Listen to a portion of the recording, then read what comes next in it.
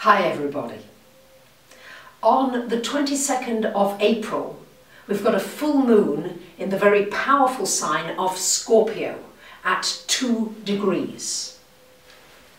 Whenever I think of Scorpio, I think of sex, birth, death, power, fear. I'm going to add to that list here. Powerful words. Particularly these first 3 words, sex, birth and death. They're transformational. Pluto is ruler of Scorpio, and Pluto rules transformation, complete transformation, changing, for example, from the caterpillar that becomes the butterfly. Who would ever imagine that teeny weeny little caterpillar could become such a glorious, beautiful, light butterfly that can fly? And this really is shining a light on you now. What can you transform? It's got a transformational energy with it, this full moon. As you've seen, I've been going through quite some big transformations, and it's not always easy. Very often fear comes out. Scorpio, you see, is about digging. I've got Scorpio friends and they love to dig, they love to research, they love to get to the bottom of things. They don't like surface type things, they really want to get to the meat of it. Scorpio is also ruled by Mars, co-ruler. As you can see, part of the glyph of Scorpio incorporates this energy of Mars, this piercing through energy, this passion, the sexual energy. And this Mars energy is very much about me, myself. How can I move forward? How can I do things for me? But it's different at the time of this full moon, because Mars, Scorpio's ruler, is retrograde. So how does that affect us? Well, what this enables us to do, I feel, at the time of this moon energy, is to reflect. Not to have to keep pushing out in this Mars me direction, but going internally rather than externally. Because the minute you begin to change your internal world, your external world changes easily, automatically. I have spent a lifetime trying to change my external world, forcing it, pushing it, trying this, trying that, and it's ever so difficult and ever so exhausting. And now as I begin to change my internal world, the external world begins to fall in place more easily. Is it easy? No. Am I afraid sometimes? Yes. Am I tearful sometimes? Yes, as I meet tears of resistance often to what's going on.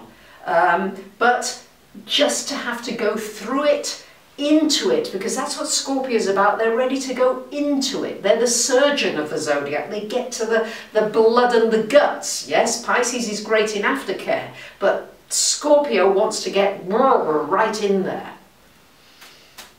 And that's what this is about. This is about becoming intimate.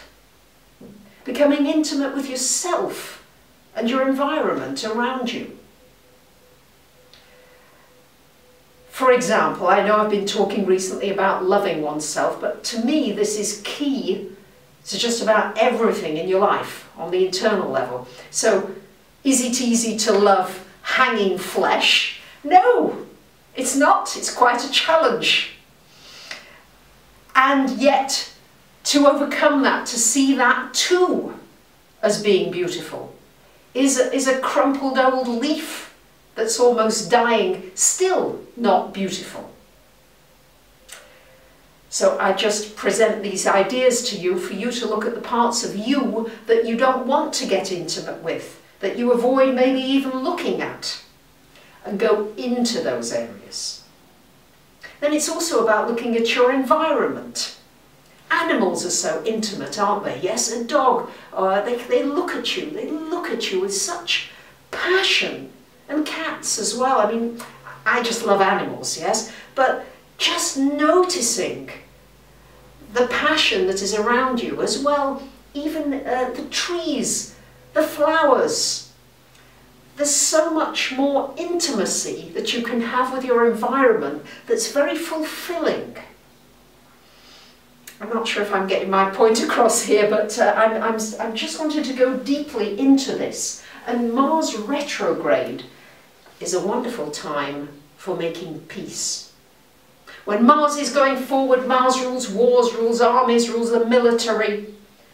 When it's going backwards, it's got to ease off. This is about easing off. Easing off of yourself, of pushing yourself quite so hard. Making peace, maybe with some of the things from your past. It is a full moon, so it may bring some skeletons out of the closet.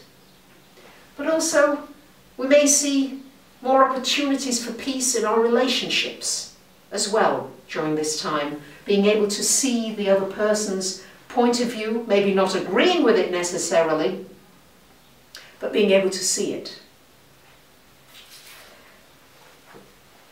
What it's brought up for me that I see with this Plutonic energy, it brings out a lot of the fears. And what I've noticed is I've spent a lifetime being afraid of dying, living, being afraid of dying, rather than really, truly living. And I think that that's the transformational energy again, to recognize what it is to observe yourself. This energy of Scorpio, the thing about Scorpios is they're very observant. They don't usually miss a trick. So this is about really observing what's making you do that action. What's making you do that? Why are you giving somebody the money back when you don't feel as though you should give somebody the money back and they've taken advantage of your time? Are you doing it because you just want them to love you? Are you doing it because you just want things to be nice? What's your motivation? Scorpio is all about motives. Scorpios definitely have clear motives for what it is they want. So what are your motives for your actions? This is a wonderful time for reflection, for going deep. We've got two important aspects at the time of this full moon. We've got a grand trine going on in earth signs with Mercury in Taurus, Pluto, of course, in Capricorn, and Jupiter in Virgo. So this earth energy enabling you really to ground yourself, to notice the fears, but to take your power, to work with this transformational energy that really has the power to turn base metal into gold. It's the alchemist. It's where you can just bring about a miraculous healing.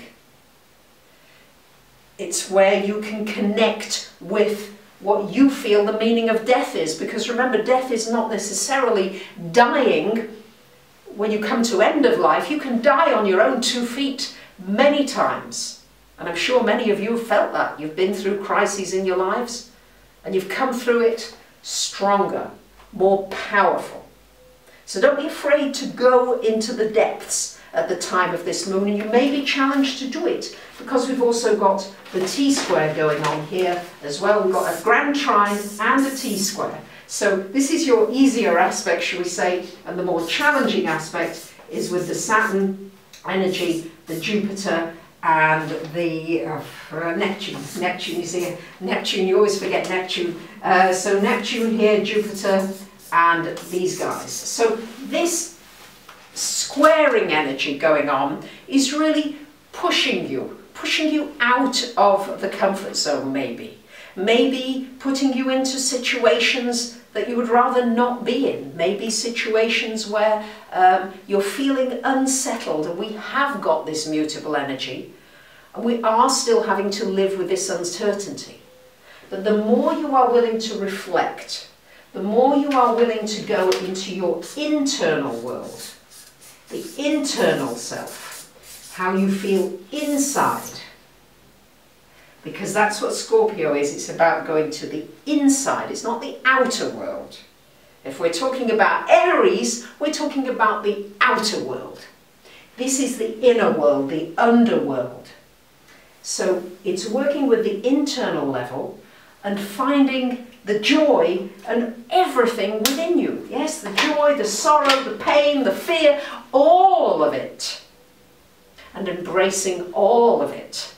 And then beginning to transform from that caterpillar into the beautiful butterfly that we all can be.